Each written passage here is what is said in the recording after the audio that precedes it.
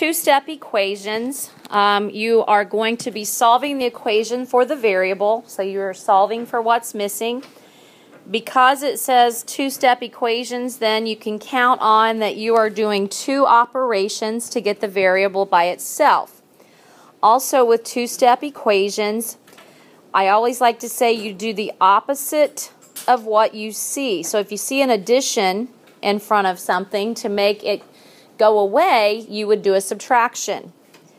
If you see a subtraction, then you would add. So you're doing the opposite. Same way with multiplication and division. You do the opposite of what you see. So what I would like for you to start with right now is number 1. Go ahead and write number 1 down on your paper. R over 10 plus 4 equals 5. Write that problem on your paper. R over 10 plus 4 equals 5. So R over 10 you deal with last. So we've got to get rid of that 4. And if I see plus 4, the opposite would be minus 4. So right underneath the 4 you put minus 4. And then likewise under the 5 you put minus 4 and draw a line. You should be writing this on your paper, please, so you know exactly what you have to show me in your homework. All of these you have to show work or it does not count. So you whatever you do on one side of the equal sign, you must do on the other side of the equal sign. So 4 minus 4 will cancel out, and you bring down below the line from left to right what is left. So R over 10 and 5 minus 4 is 1. So what operation do you see when you have R over 10? What operation is that? Dale? It's division. So the opposite of division means that we are going to, yes, multiply both sides by 10. So on the left, when you have 10, it's like 10 over 1.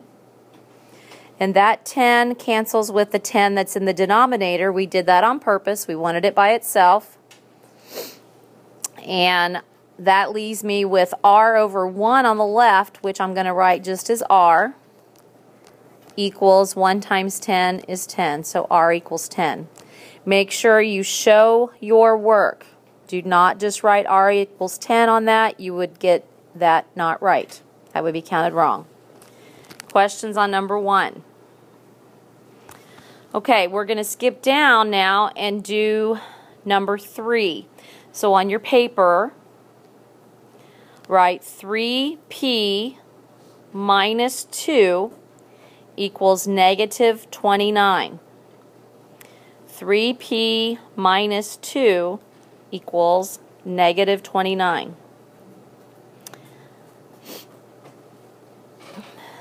So just like the last time, the variable term, the 3p, we'll take care of that last. And the 3p minus 2 will deal with the minus 2 first. So if I see minus 2, the opposite of that means I'm going to do what? Add 2. So you add 2 here and here. And then below the line, from left to right, I have 3p.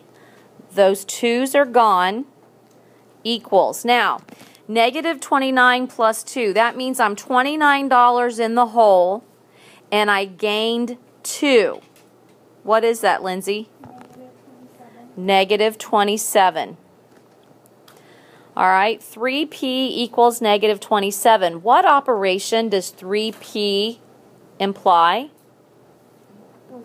That's multiplication, so it's 3 times p. So to undo that, we are going to divide both sides by the number we want to disappear from p. So divide both sides by 3. Now that 3 divided by 3 becomes a 1. It's canceled out, so p is alone, which is our goal. And negative 27 divided by 3 is what? Lindsay? Negative 9. negative 9. So P equals negative 9. Questions about number 3? Okay, so generally most two-step equations you add or subtract first and multiply or divide second. Number 5, however, is something completely different.